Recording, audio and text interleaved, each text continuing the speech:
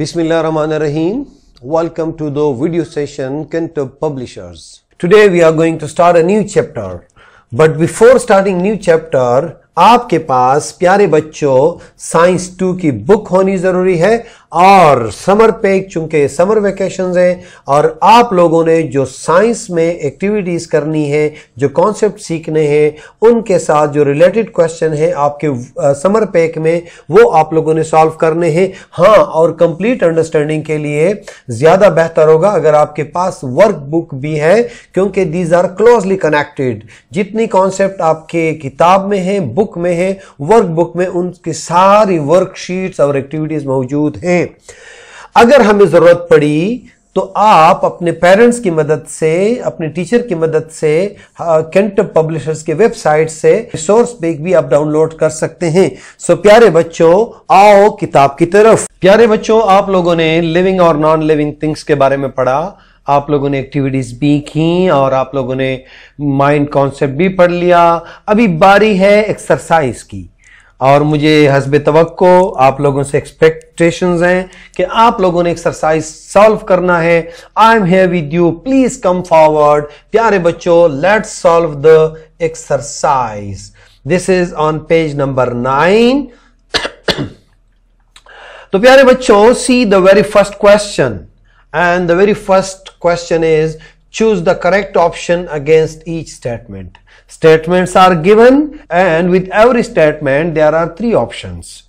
Number 1, statement number 1, car moves from one place to another. A car is living, non-living, living only when it moves.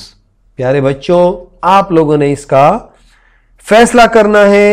हाँ, clue मैं आपको देता हूं। आप लोगों ने जो 5 कैरेक्टरिस्टिक्स पढ़ी थी लिविंग थिंग्स की, वो देखें। अगर वो 5 कैरेक्टरिस्टिक्स कार में है तो ये लिविंग है, और अगर कार में नहीं है तो ये नॉन लिविंग है। क्या बताया था? Can move, can breathe, can eat, can reproduce. तो आप लोग फैसला करो। चलते हैं नेक्स्ट वन की तरफ। Fallen leaves are non-living, living, once non-living, then living। यानी fallen leaves, जब पत्ते जमीन पे पड़े हों, जब ये दरख्त में ना हो, तो ये नॉन लिविंग है या लिविंग है, या पहले नॉन लिविंग थे और अब लिविंग हो गए। तो लिहाजा इसमें एक ऑप्शन ठीक है, वो आप लोगों ने टिक करना है। Coming towards the third statement, which of the following can breathe? In 3 pictures में से कौन सा वाला ब्रीथिंग कर सकता है, सांस ले सकता है? तो बड़ा आसान है। You look into this and try to solve. I am sure इंशाल्लाह you will be doing it. My dear students, I am moving towards 4th statement and that is identify the natural thing.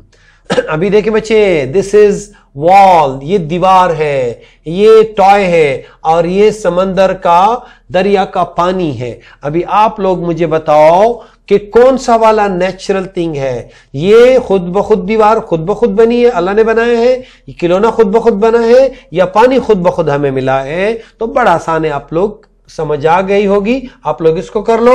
चलते हैं 5th statement की तरफ। You do not move when you are asleep. Are you non living, living और both? जब आप सो रहे होते हैं तो उस वक्त तो आप मूव नहीं करते हैं, तो आप लिविंग है, नॉन लिविंग है? प्यारे बच्चों, बाकी कैरेक्टरिस्टिक्स देख लो। क्या आप जब सो रहे होते हैं तो उस वक्त आप मूव करते हैं, आप सांस लेते हैं, आप रिप्रोड्यूस कर सकते हैं? मतलब ये जितनी बाकी प्रॉपर्टीज हैं वो सारी की सारी देखोगे तो टक करके आप इसका जवाब आपको आ जाएगा और आप इसको सॉल्व कर लोगे। चलते हैं प्यारे बच्चों पार्ट बी की तरफ, और उसमें शॉर्ट क्वेश्चंस हैं और बहुत आसान है, और मुझे यकीन है कि आप लोग इनके जवाबात आप लोगों को खुद आएंगे और आप लोग खुद लिख लोगे। See the first one question, differentiate between living and non living things. प्यारे बच्चों, मैंने बता दिया था, कैरेक्टरिस्टिक्स बता दी थी कि अगर ये वाले कैरेक्टरिस्टिक्स यानी 1 2 3 4 5 अगर ये कैरेक्टरिस्टिक्स हैं तो लिविंग है, अगर ये नहीं है तो नॉन लिविंग है। तो बड़ा आसान है। Now let's see the second question, is there any man made living things? Name it if any. क्या इंसान ने कोई जिंदा चीज बनाई है? क्या इंसान कोई जिंदा चीज बना सकता है? नो। इसका भी आपको आंसर आता है, लिख लें। See the next question.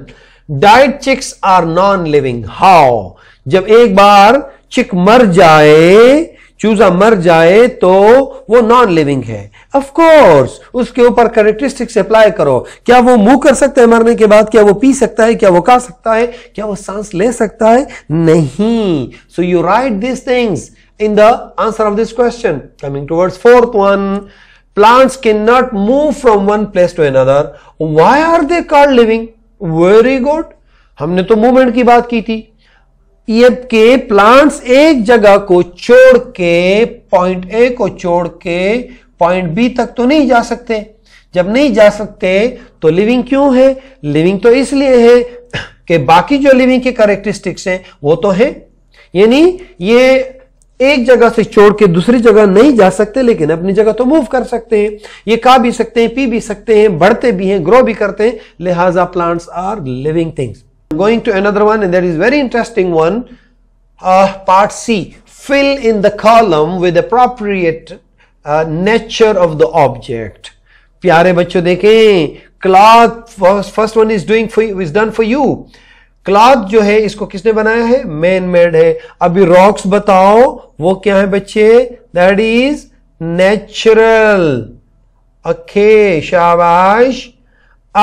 Elephants क्या है? मैन मेड है या लिविंग है या नेचुरल है? तो of course this is living.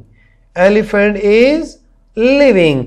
बाकी आपने करने बच्चे, सन क्या है, लोग क्या है, पीपल, फर्नीचर क्या है, सॉइल क्या है, लीफ क्या है, इसको आपने सॉल्व करना है।